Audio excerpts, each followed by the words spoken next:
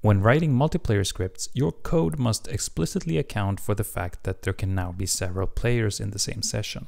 In version 2 of the API, all player-related functions now take one additional argument to specify which player to consider. For example, getPlayerHealth used to take no arguments, but for multiplayer, you can provide a player ID as first argument to specify for which player you want to retrieve the health.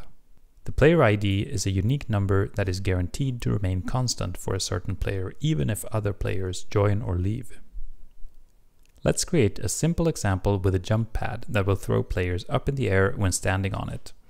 In the editor, we create a box and complement that with the tag trigger volume.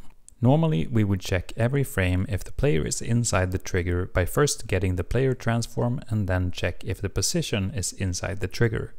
But since there can now be multiple players, we have to do this for each one of them. Iterating over players in the current session is a very frequent operation in multiplayer scripting. An array of player IDs can be retrieved with the getAllPlayers function, but we also provide a custom Lua iterator that we recommend using in most situations, and that's also what we'll use here.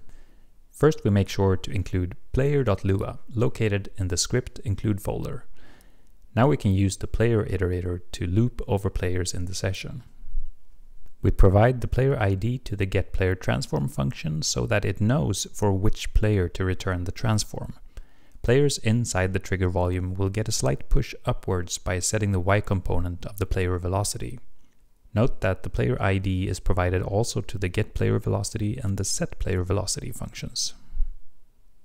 This way of iterating over players will dynamically adjust even if the player count changes. If we run this in an actual multiplayer session with 2 players and a third player joins, the script will automatically iterate over 3 players instead of 2. As long as you use this iterator every time you want to do something for all players, you usually don't need to do anything special to support players joining and leaving. In the next part of this series, we'll talk about how to handle input when there are multiple players.